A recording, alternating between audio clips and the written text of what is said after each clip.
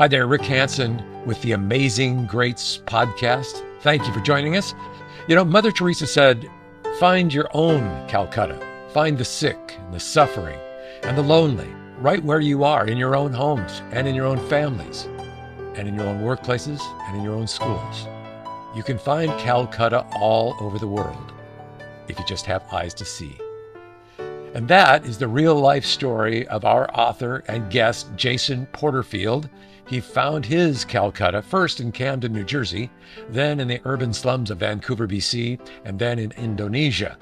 A confirmed peacemaker, Jason wrote the book, Fight Like Jesus. And here is his story that he tells on Amazing Greats. What an incredible story this is. The amazing Jason Porterfield, who has just written a book called Fight Like Jesus, which caught my attention right away. It's like, wait a minute, fight like Jesus? Jesus wasn't a fighter, was he? So caught my attention, read the book and loved it. But we're going to get there. We're going to go to the book. But first, what I found was amazing, Jason, was that you came from a military family. Your both parents were in the military. You went to a Baptist church, which was right next to two military bases. And you went to Baptist Sunday school and all of that kind of stuff along the early way. How this doesn't seem like a breeding ground for an advocate of peace. So how is it that all that, was there any pressure on you to go into the military initially or any of those things? Yeah, great question. So there was no pressure from my parents, though there was certainly some pressure of recruiters going through our high school, to get kids to join the military. And like you said, yeah, I grew up at a Baptist church, an Army base, a Navy base right next to the church. And that was after living all over the place. I moved 8 times by the time I was age 6. So we had kind of lived all over the place, but we settled in Pennsylvania, went to this pretty conservative and very patriotic Baptist church. And, it's a beautiful church community to this day. I still have dear friendships with a lot of them, even though my theology has maybe evolved or shifted some. But they taught me to love Jesus and to love the scriptures. And it was that teaching that ultimately led me to look at some of the teaching from Jesus, like, when Jesus said, love your enemies, he probably meant don't kill them. So, Yeah. But it was after that church that I attended historically Anabaptist Christian college that was actually nearby called Messiah University. And it was there interacting, not so much in the classroom, but interacting with some of the Mennonite and other historically peace church tradition students that I began to really search the scriptures and say, what does Jesus say about how to cultivate peace and love your enemies? So now, when you were a kid, and you went to Sunday school and you learned all about Jesus and Christianity, and a lot of times people will find that learning about it and then becoming in relationship with Jesus are kind of totally different things, and it changes. Was there a point in your early life that things changed, that you went from knowing about Jesus to really experiencing a relationship with Jesus? I feel like a bit like Peter in that regards. There's multiple moments or baby steps of kind of growing. I can't necessarily put my finger on one particular moment and say that's when the relationship really became vital. At a very young age, I felt like I had a really deep love for Jesus. My mom would talk about how when we lived in Morocco at the age of 5, she'd sometimes find me lining up chairs and preaching to them. But I have no memory of that. Going back to that Baptist church, it wasn't just intellectual teaching. It was, they taught me to dearly love Jesus and to have that, just the language that's quite common and understandably so in evangelical circles, this personal relationship with Jesus, right?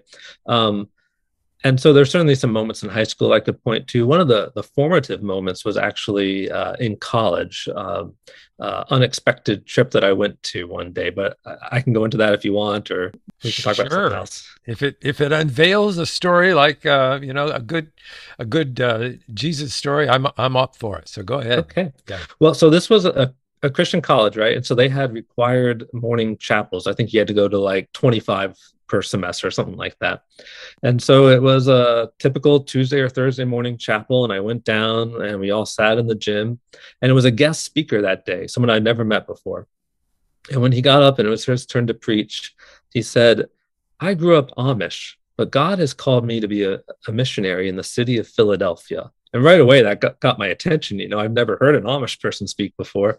And he said, my city, the city of brotherly love, he said, for the first time in history, more people live inside of cities than outside of them. But in Philadelphia, as soon as Christians can get enough money, they're fleeing to the suburbs. He said, that's a tragedy. And I remember sitting there on the bleachers listening, and I thought I just made an observation, but evidently God thought I was volunteering, because I just said to myself, wow, if God could use an Amish person to minister in the city, I guess he could use me, a suburban boy. and as soon as chapel ended, I joined the cattle herd of students, all trying to squeeze through those two doors at the back of the gym and rush to class. And a friend of mine, she bumped into me and she's all out of breath. And she says, Jason, I just signed you up to lead a service trip to Camden, New Jersey over spring break. Camden's officially ranked the worst city in America. You don't have a choice. I know God's calling you to this. Don't back out. I was flabbergasted, right? I had spring break plans, and it was not to go to Camden.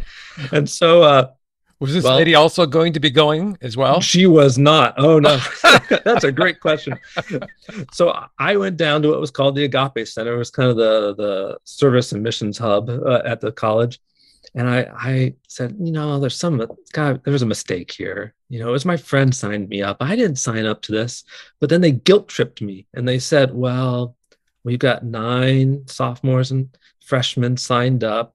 They really want to go, but we need an upperclassman to lead the trip and drive the van. If you can't do it, we'll be forced to cancel the trip. Oh, man.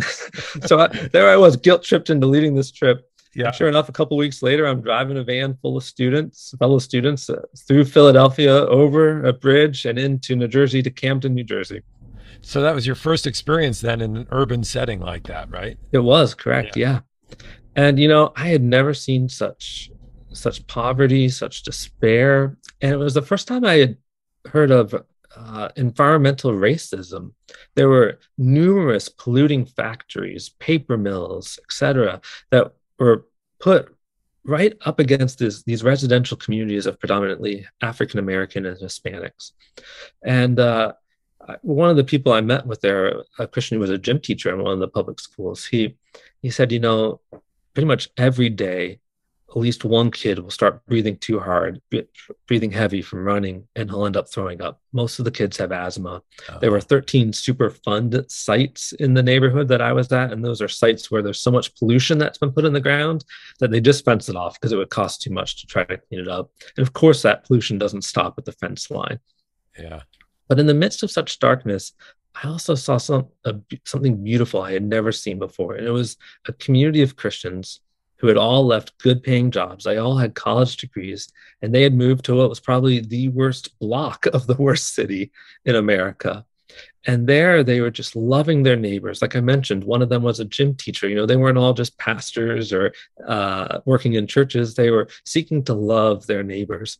And when I left Camden and went back to school, I remember thinking, I thought about Mother Teresa's line. She had a lot of people ask to come out and volunteer in Calcutta. And sometimes she'd say yes. But often she had this saying where she'd say, Calcuttas are everywhere. If you only have eyes to see, find your Calcutta. Oh, wow. And so that's what I felt like God was saying to me. Here's your Calcutta. Yeah. Yeah, find your Calcutta. Wow. So when then the organization called Servants, which you were a key part of in the early days of the Western, tell me if I'm wrong. The Western thing was a whole new concept. It was a kind of an Eastern, Middle Eastern kind of mission, but there was a change and a pivot there, right? Yeah, pretty close there. So Servants was started by a New Zealander who began to notice he was working with college students in Manila and started to go home with many of them during holidays and noticed that they all lived in slums. And so he eventually moved into a slum. And when that slum eventually got bulldozed down so they could build a shopping mall, he went back to New Zealand and formed a team, the first servants team, to move back to Manila. Okay. And so servants, by the time I joined them, they were nearing their 25th anniversary as an organization. And up until that time, all of their teams were located in slums of some of Southeast Asia's biggest cities. And the missionaries were predominantly from New Zealand, Australia, Switzerland, England, but they were having growing interest in North America, including from myself. And so they thought, well, if we're going to set up a sending office in North America, let's try to live out these values that we feel called to live out in the slums of Asia. What would that look like in the West? And so they chose to move into Canada's poorest urban neighborhood. It's a section of Vancouver known as the downtown Eastside. It's pretty small. It's about 4x8 city blocks, yet it's home to about 5,000 people who are experiencing addictions to drugs on any given night, 1,200 people struggling with homelessness, and about 900 women trapped in prostitution. And how old were you at that point? So I was a couple years out of college. So after Camden, the first thought I had was to go through my denomination's missions group, but I felt called, like that community in Camden, to live with the poor, not just minister to them. And so I couldn't find a single one of their job openings that had that focus. And there are some theological differences as well. By that time, I was increasingly convinced that Christians should not use violence ever, and they didn't hold that stance. And so I ended up turning that group down. But that was a 2-year process. I remember my pastor at the time saying, well, you've wasted it 2 years and you're right back to where you started. And that night in prayer, I felt like God said to me, yeah, you are right back where you started, but it was a great lap around the track and you're a lot stronger because of it, Yeah. And so I did some ministry work in Philly and Los Angeles. And then I learned about servants and I thought, these are my people. Everyone in servants felt called to live with the poor and not just minister among them. So that's when I joined them. So it was January 1st, 2007, literally New Year's Day and the start of a new chapter in my life. Wow, that's incredible. And I somewhere along the way, I read, as I was doing my research on Jason, is that you did not have a love for rats or for cockroaches at that point. And yet you set all that aside and decided to go live with them as well, right? Yes. There's some great rat and cockroach stories I could tell, but I don't know if that's the direction we want to go. Let's not go there. But in amongst that, you are really, when you say you're in that community, living that community, physically, where are you? I mean, did they provide housing for you, or were you on the street, or how did all that work? Yeah. So when we moved there, I was the first person to join the founding couple. They had previously spent about 8 years in the slums of Cambodia. And so they were going to start this sending office / community, right? And so they got there about 2 months before I did. And at first we were in the downtown east side, but it was all these temporary 1-2 month rentals we could get because the Olympics were coming in 2010. So no one wanted to rent for too long, right? And so just like most of our neighbors, we were struggling to find housing. So that first year we were mostly in the downtown east side. There was 1 week where the Salvation Army actually were starting to form transitional housing for women, but they didn't have the house open yet. So they let us stay there for a couple weeks.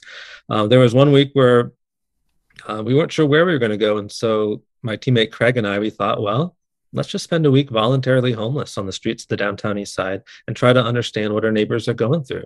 And it was eye-opening. We went into that week thinking the greatest need was food, hunger.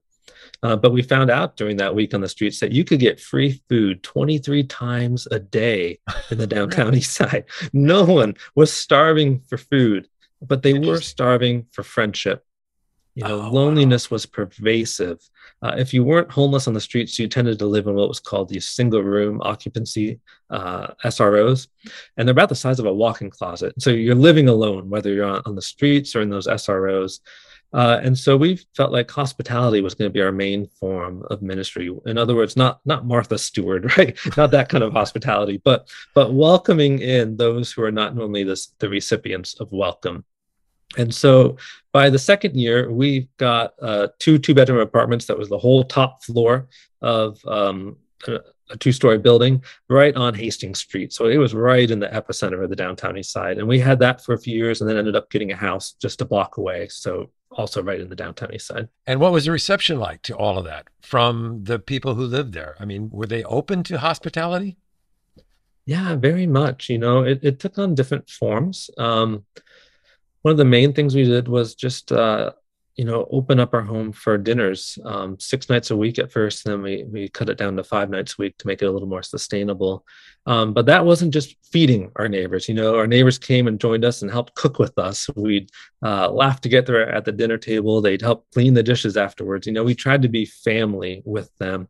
Often there'd be a impromptu, we pull out a guitar and there'd be a spontaneous worship time, kind of an eclectic mix of AC/DC and Amazing Grace, and so that was one form of ministry. We did a lot of volunteering outside of our house as well. One of the other main ministries was called pre-Hab. Craig with a marketing degree came up with that name. And what happened was we noticed a number of our neighbors would hit rock bottom. They'd want to break free from their addictions. So they'd go to one of the numerous drug rehab programs in the neighborhood. And the programs were always full. So you had to wait for someone to drop out or graduate. And so what all the programs required was you'd have to go back each day to say you still want in. Otherwise, they take your name off the waiting list. Every day. And to take a test, a P test, pee in a cup, check to make sure you haven't been using drugs. Well, the devil tempts all of us the most when we're alone. And so a number of our neighbors who had hit rock bottom, we'd see them fall back into their addictions because they're walking the streets and drug dealers were not hidden there. The police just tried to kind of corral and keep them within the downtown East Side. I've numerous times heard drug dealers shouting out what drugs they had while cops were giving jaywalking tickets right next to them. Gosh. So, oh my gosh. And so we started pre-Hab, and that was basically saying, hey, why don't you come live with us? As long as you promise not to bring any drug paraphernalia, we got kids in this place, so we need to keep them safe. But as long as you promise to not bring any drug paraphernalia in, then we'll have one of us walk down with you to the rehab place every day. And so you're not alone. And you can join in our community life. We don't have a TV. Here's some good books. Hint, hint, you can have just good conversations. And we saw so many lives transformed from this time. Some people who went through pre-Hab ended up joining our community. One gentleman, actually, he was about halfway through rehab. And it was his first Sunday he was allowed to leave the program and go with a van full of others from the program to go to church. And it just happened to be that one of my colleagues was preaching at that church that Sunday. And he heard this colleague share about ministering among the poor in Cambodia. And afterwards, this gentleman came up to my colleague, Craig, and said, I believe God's calling me to be a missionary in Cambodia. And, if that person had said that to me, I probably would have been like, well, why don't you get out of rehab first, But Craig, thankfully, was like, okay, I'll start coming down to the rehab place and I'll start teaching you Khmer and we'll start learning that language. And afterwards, he joined our community and became known as the weeping pastor because he would just always be moved to tears when he'd tell others about what God was doing in his life. And sure enough, a couple of years later, he moved to Cambodia and he's been there about 13 years now and is doing amazing work among the poor there. I love that. I mean, that was one of my asks today on this interview is to tell me a transformation story, and there it is. Man, that is beautiful. That's great. Do you communicate with him? Still hear from him? Do you? Yeah, definitely. Okay. Yeah, cool. We talked just maybe 6 months ago. So. All right, that's great. So when you were in Vancouver, there was a kind of a shocking surprise that developed around you that changed things for you a little bit, at least mentally. Tell us about that story. So I moved to the downtown East Side thinking of myself as a peacemaker. In other words, I believed God was asking me to contend for the flourishing of this beautiful yet very broken neighborhood. And I knew about some of the statistics I've already mentioned about the rates of homelessness, drug addictions, prostitution, etc. But that was about the extent of the homework I had done before coming. And so I was blindsided when just 3 weeks after I arrived, their jury trial began in a nearby courthouse for the man whom we would all soon learn was Canada's deadliest serial killer. His name is Robert Pickton. Wow. And so for over a decade, Pickton would periodically drive into the downtown East Side, pick up one of the women engaged in sex work, take her back to his farm, butcher her, and feed her remains to his pigs. Oh my And so God. by the time of his arrest, he had killed 49 women, as he would confess to an undercover cop posing as a cellmate. And so, needless to say, my neighbors were scared. What if the killings continued? What if he didn't work alone? What if there was a copycat? They were just distraught. Many of Picton's victims were their friends, the closest thing to family many of them ever knew. Wow. And they were also angry, and they had every right to be. I mean, Pickton would never have been able to kill so many women if his victims had been prominent women from the center of Oh, society. absolutely. Yeah. And it didn't take long before my neighborhood's brokenness broke me. And I Oh, remember just feeling like, I came here thinking of myself as a peacemaker, but I have no idea how to make peace in this context. hmm. And so one day I dragged myself to church with what felt like my last ounce of energy. And it turned out to be Palm Sunday. And like many churches do on Palm Sunday, this church turned the day into a joyous occasion. So the kids waved palm branches parading through the sanctuary, the choir sang upbeat hymns, and everyone chanted Hosanna, right? But I was just in no mood to participate. I was burnt out. I know that now. And Yeah. so I just sat in the pew. And when the congregation stood to sing another happy tune, I remember just crying out to God. And you're getting both stories from me where God answers one of my prayers quickly. It doesn't normally happen this way. So there was that chapel where, I said, God, if you can use an Amish man, you could use me. Well, this time as I sat in the pew, I just cried out to God. I said, Lord, I'm a failure of a peacemaker, but I believe you're still in the resurrection business. I believe you still breathe new life into dying communities. So I beg you, teach me the things that make for peace. And pretty much right after that song ended, the pastor got up and began to deliver a feel-good message. And again, I was in no mood to participate. So that pastor is a great guy and a good friend. So, but that particular Sunday, I just thought, oh, I'll open my Bible and I'll just see what one of the gospel writers wrote about Palm Sunday. And I randomly chose Luke's gospel. And I noticed something that day that I had never noticed before. Because Luke says that as Jesus made his triumphal entry into Jerusalem, riding the donkey, the crowds are waving palm branches, chanting Hosanna, right? It actually says that while the crowds were shouting cheers, Jesus was shedding tears. And I had never noticed that before. Maybe it was because for the first time ever, my emotions matched our Savior's grief instead of the crowd's glee, right? Yeah. And thankfully, we don't have to speculate about what was causing Jesus' sorrow, because Luke goes on to say that when he could hold back his grief no more, he cried out for all to hear, if only you knew on this of all days the things that make for peace. And that just blew me away. You know, all those years ago, as I sat in that pew, I realized if I was ever going to learn how to confront injustice and contend for peace in this neighborhood, then I needed to study the greatest peacemaker's greatest week, which is what we call Holy Week. Oh man. Oh man. And there, I love this. I love the two stories side by side there. The story, the two callings, if you will. Yeah. So at this point, you've been in Vancouver for how long? Has it I been was there about 3 years. 3 years? Okay. Yeah. And then Uh, after that, we moved to Indonesia to help start a community there. and so did you stay in Vancouver through the duration of the trial and all of that? Or, Yeah, we were there for that. Yeah. yeah, was he convicted? I hope. Yes. Okay. Yeah. Not of all 49, but they brought enough cases that he's imprisoned for life. Yeah. Yeah. And he probably still alive, I'm guessing. We don't know. I guess I don't know for sure, but I'm pretty sure he is. I Yeah. guess it doesn't matter that much. That's going down a rabbit hole that we don't need to go down right now. So there was an area that you opened my eyes to regarding evangelism Hmm. and kind of the a different look at evangelism from the guy standing on the street corner shouting scripture. Your idea about evangelism is what? And Sure. let me, so rather than just throw you to the wolves there, the idea of, because the story I had read about was the idea is about um, the, the concept of fascination, um,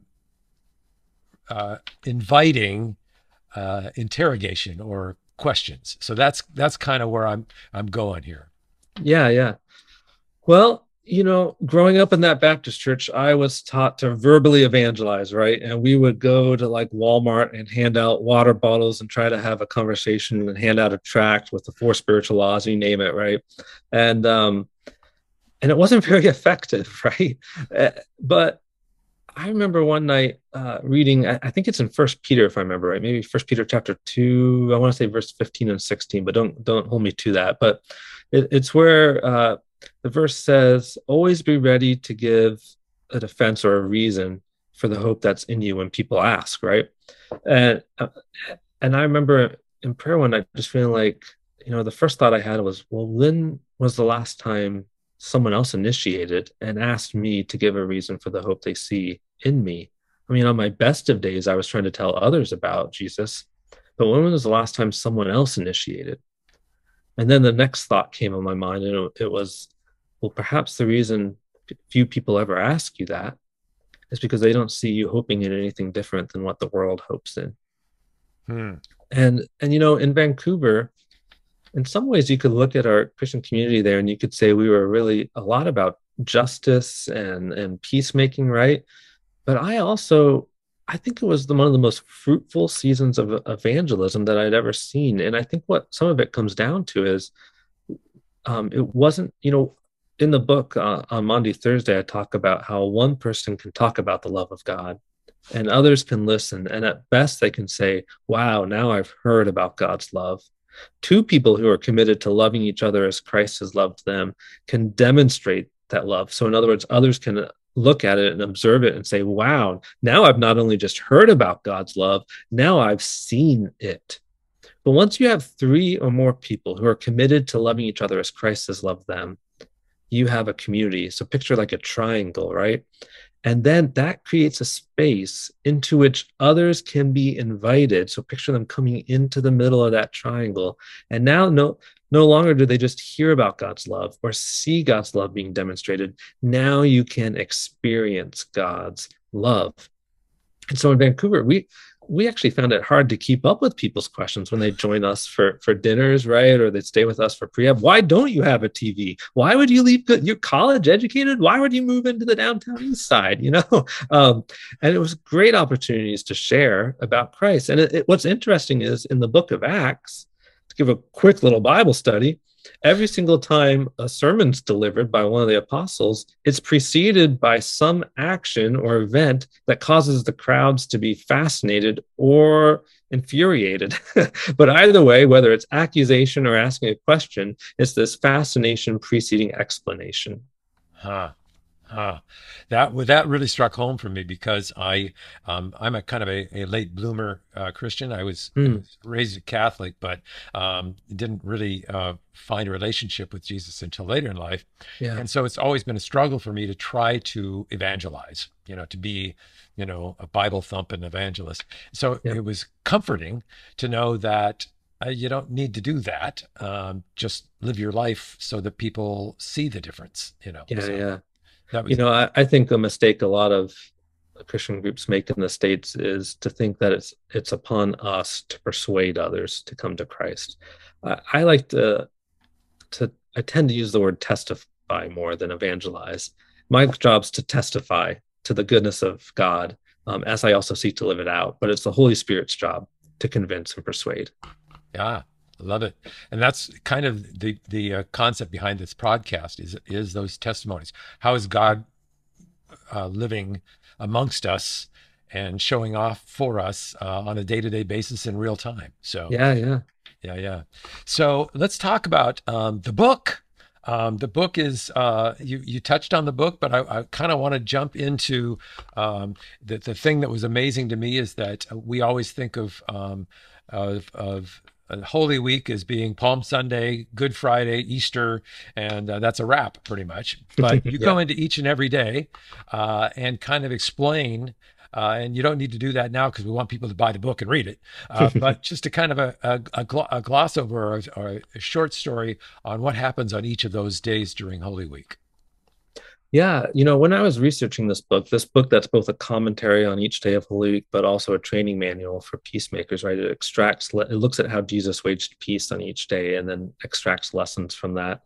One of the things that struck me was the gospel writers actually front load their coverage of the week. So, for example, Tuesday is the most talked about day of Holy Week, but like you said, when it comes to our churches commemorating Holy Week, we tend to celebrate Palm Sunday and then do nothing else until at best Monday, Thursday comes along. So we brush aside the events of Monday, Tuesday, and Wednesday as incidental. But Matthew, for example, has more to say about Tuesday of Holy Week than all the other days of Holy Week combined. Mm. And so in writing this book, I wanted to do justice to that observation and really front load the coverage. And so my concern was that, in our rush to get to the cross, we often sever it from its context. We uproot it from its context and we sever it from the life of the one who gives it meaning. And I'm convinced that Jesus was crucified on Friday precisely because of how he sought to contend for peace on the previous days of Holy Week. And when we fail to realize that, then we may actually cling to the cross of Christ for our salvation, yet be embracing the very approach to peacemaking that justified nailing Jesus to a cross. Mm. So to give a quick, 30-second rundown of Holy Week, there's the triumphal entry on Sunday. He makes it into Jerusalem. He looks around the temple. It's a reconnaissance mission. He goes back to Bethany for the night. He comes back on Monday, and there's the temple cleansing scene where he drives out the sheep and the cattle, the animal sellers, the money changers. Tuesday, he actually has the audacity to go back to the temple. And it's that lengthy day I've already mentioned, where the religious leaders basically ask 4 baited questions to try to get him to misspeak and cause his followers to turn on him. But he aces their unanswerable tests. And then he goes on the offensive and critiques the religious leaders. And at the end of that day, when they're leaving the temple, his disciples are in awe of how big the stones are of all the buildings. You might remember that. And Jesus says, there's going to come a time where not one of these stones are going to remain on top of each other. All these buildings are going to be torn down, right? Wednesday is kind of the calm before the storm. It's the middle of Holy Week. It's kind of like you're in the eye of a hurricane, right? And there's 3 brief but very important scenes. The religious leaders gather to plot what they can do to arrest and kill Jesus. Jesus is hanging out in Simon the leper's home. And this is the scene where an unnamed woman in the Synoptic Gospels comes and anoints Jesus with costly perfume and wipes his feet as well with her hair. And then Judas, there's the third scene. Judas leaves to start betraying Jesus. Maundy Thursday, I think we know about the Last Supper in the upper room, Eucharist, or we might say Last Supper. Some great teaching there, the farewell discourse. And then there's the garden scene where he gets arrested. Friday, we know about the crucifixion. Saturday, we tend to overlook. We call it Silent Saturday, and I talk about that a bit in the book. And then Resurrection Sunday. Uh-huh. And along the way, you go into a lot of detail on each of those, and it's just fascinating how you folks. How did you? Was that a God gift? Did he say? I guess it was based on your reading that segment at that particular time in the church in your moment of desperation.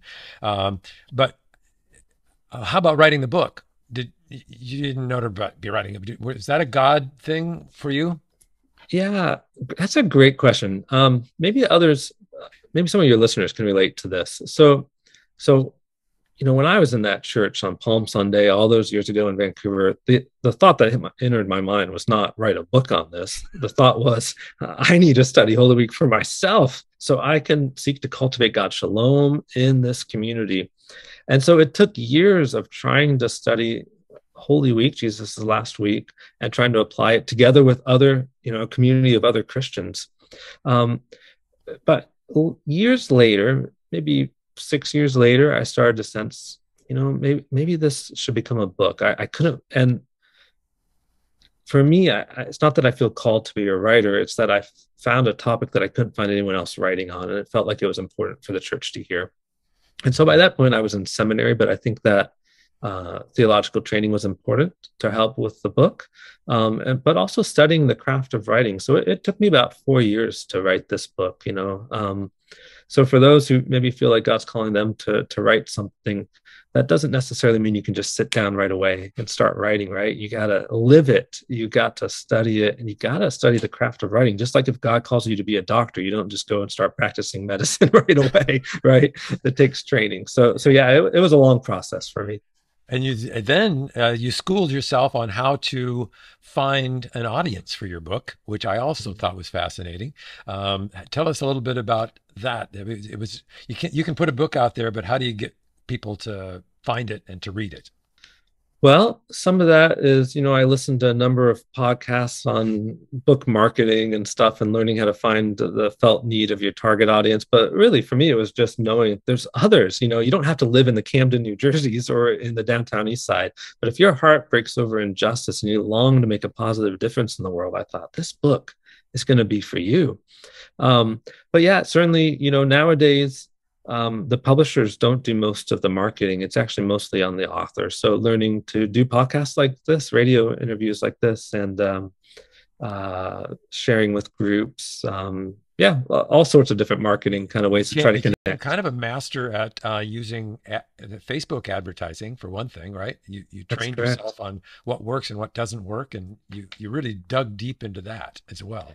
I did, yeah. To get traditionally published nowadays, you need to have what's called a platform, right? And the main thing they want to see is your email list. And so what a lot of authors do is they create what's called a reader magnet, a free giveaway. And so I created a brief little resource called 100 Early Christian Quotes on Not Killing. It's just a one-page introduction and then 100 quotes from the early church on the impermissibility of violence, complete with, end notes so you can look at the original source material.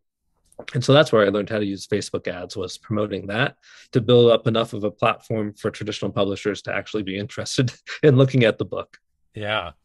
So what's Jason up to these days? Are you pursuing your advocacy of peace in some way? Are you contemplating another book, or what's going on with you right now? Great question. Yeah, I mean, some of it, to be honest, is I got 3 young kids and I'm the primary at-home parent. So there is a lot of just driving the kids to and from events. But definitely, I volunteer a lot at my church down here. I'm on the board still for servants. As a family, like my wife volunteers at a Catholic worker shelter as well. But at the very end of my book, I go back to that Palm Sunday lament from Jesus. If only you knew the things that make for peace. And I tell 3 stories of Christians who I felt like had learned the things that make for peace and then lived it out. And I end by saying to the reader, but it's also to myself. I said, we live in a time when the majority of Christians, or perhaps just the most vocal ones, have chosen the way of the hammer, this peace through force, this imposed peace. But after journeying together day by day through Holy Week, you, and we're speaking to the reader, now know the things that make for peace. You now know how Jesus makes peace, which means only one question remains to be answered. What will you do with this knowledge? And that's the last sentence of the book, that question. And that question is for me just as much as it is for others. And so I've been asking myself that, what will I do with this knowledge? How will I continue to try to be a peacemaker who contends for peace? And I'm still trying to figure that out. I live down in Houston, Texas now. And so there's lots of different ways to get involved in working for justice in this community. Yeah. Oh, yeah. And all of the things that are going on in our society today kind of, pose the question, what do we do? There's so Yeah. much division in our country, and so much violence in our country. And Yeah. then you look at Ukraine and all of the, horrible atrocities that are going on there. And you say, what can I do? Yeah. And I guess that's what you're entering your book with is what can we do? Any suggestions? Well, I'd say find at least two other people because then you have community who are committed to trying to cultivate this peace to nurture God's shalom in your actual locality. Or perhaps you join a group like servants where you try to contend for peace in a place where it's painfully absent, right? But either way, as the community, you creatively then begin to ask, how can we work for peace here in this place that we find ourselves? So I think it's going to look different depending on who's in your community and what are the assets and the what's beautiful and broken about your particular place. Hmm. Cool. Well, so the book is available. It's available everywhere. It's on Amazon. It's on your website, I believe. Um, and it's freshly published. Did you publish it just during Holy Week this year? Yeah, it came out February 1st, so just in time for Lent. And there are discussion questions at the back. You can actually do one chapter per week during Lent, leading it into Holy Week. So yeah, it's Fight Like Jesus, How Jesus Waged Peace Throughout Holy Week. It's also available in audiobook form too, so you can get ebook, paperback or audiobook. Yeah, that's how I got it. Audiobook. Yeah, yeah. Yeah. All right, Jason, you're an amazing young man. You've got a long life ahead of you, and I can see that there's going to be a lot of peacemaking through the next decades. And I really appreciate all that you've done and for spending time with us today. Thank you. Thanks, Rick. Thanks for having me. So I guess we got to ask ourselves, where is our own Calcutta? Where can we serve and fight like Jesus for justice and peace in our own neighborhoods and families? You just got to have eyes to see. Thanks to Jason Porterfield for his awesome book and his time with us today on Amazing Greats and telling his story. Amazing Greats is produced by Clem Daniels and is published every other Wednesday. Thanks for listening and sharing our podcast. You're the best. God bless.